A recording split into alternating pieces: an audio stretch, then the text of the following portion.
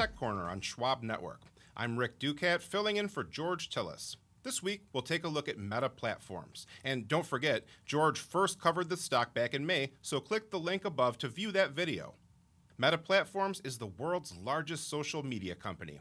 Its overall approach is a classic two-sided platform business strategy, meaning it connects distinct groups of people together, such as users and advertisers. For example, take its signature product Facebook, the world's biggest and most widely used social media platform.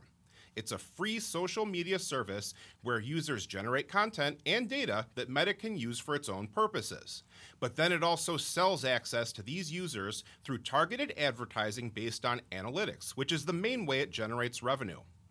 Its broader family of apps includes other well-known platforms such as Instagram, Messenger, and WhatsApp. Like Facebook, these apps aim to serve as platforms for community building, communication, and content sharing while generating substantial ad revenue.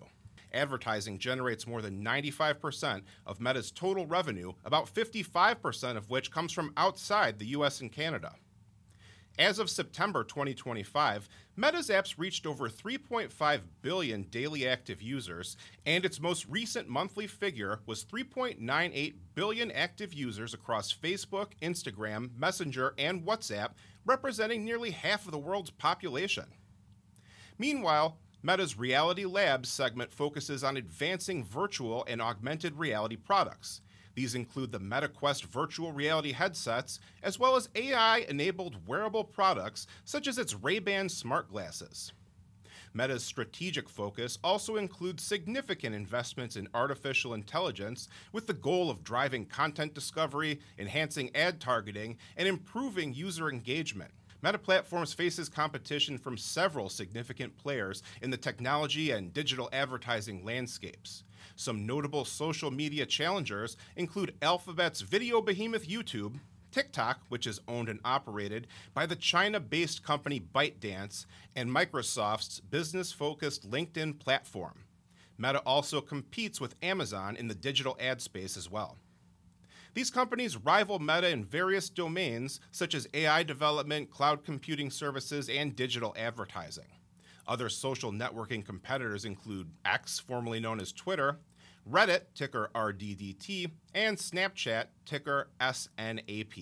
In recent news, Meta posted its third quarter earnings results on October 29th, in which they reported adding 60 million users. They beat the Street's consensus revenue estimate by $1.66 billion and also beat the high end of management's guidance range by $742 million. Monetization also impressed as average revenue per person rose 18% year over year. However, as with other tech-generative AI companies, Meta's capital expenditure ramp has generated intense investor interest as it chases the newest developments in generative AI.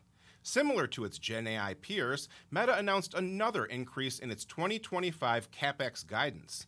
This time, they're looking to add between $70 to $72 billion from prior guidance of $66 to $72 billion as they aggressively front-load AI compute capacity. Meta's spending plans would imply a capital intensity level of 36% in 2025, which reflects its total average assets divided by its revenue. This figure is up from 24% in 2024 and 20% in 2023. These numbers are by far the highest among the hyperscalers. Meta also noted that CapEx growth will be notably larger in 2026. If we were to look at Meta's yearly candle chart here, we can see that there's been a pretty significant interruption in the prior price activity from last quarter. After last quarter, we hit our high, 796.25, and then began traveling in a downward sloping channel type shape, connecting the subsequent highs from September as well as late October. If you were to draw a parallel line going across the lows, it matched up decently well to give us potential boundaries. However, earnings threw things for a loop. A significant gap down has brought price all the way back to near the 600 level. We can see that represented an old gap from all the way back in May 9th to be more specific. So that gap does seem to have been filled at this point here. So this would be one potential turning point for the bulls who are interested in perhaps trying to find a potential bottom. When we do look at our other studies here on this chart, we can see that we have crossed below our standard moving averages that we typically follow, our 21-day, 63-day, and purple 252-day exponential moving averages, our first two in yellow and orange respectively here. But our purple 252, our most significant one, comes in at 659, so we are well below that long-term moving average here. Look out for it in coming days to provide potential resistance to the upside as well. That's how these moving averages often are interpreted: support during uptrends, resistance during downtrends. RSI also showing significant weakness here. We have crossed below that oversold area, that threshold of 30, and we are making new relative lows. So oversold RSI in a trending market typically is regarded as a sign of potential further weakness to come. So look for, if things do start to recover, a push back above that green line near 620, which represents prior lows from May and June. And we can also see that if we were to move above that point and RSI were to recover out of that oversold area, that would give a greater sense of more bullish conviction.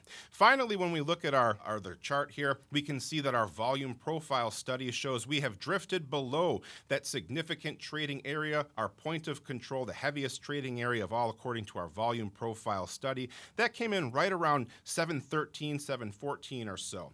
From there, things started to really trail off in terms of the volume intensity around 690. Now, the bulls are trying to make yet another stand here at this volume concentration between roughly 580 to 620 or so. That's where the heavy trading activity remains. The -2 standard deviation channel, meanwhile, could provide some potential support, once again coming in near that 600 level. In summary, Meta Platforms' AI investments are generating strong revenue growth, with AI tools constantly seeking to improve ad conversions and user engagement that resulted in 26% year-over-year revenue growth last quarter. However, the question facing Meta and other AI players is how to monetize the technology after costly CapEx spending in this space. Still, Meta's dominance in the social media and digital advertising space cements its status within the Mag 7 group and among the top-performing technology stocks since its inception. That's it for this week's edition of Tech Corner. If you want to watch more, subscribe to the Schwab Network YouTube channel. I'm Rick Ducat. Thanks for watching.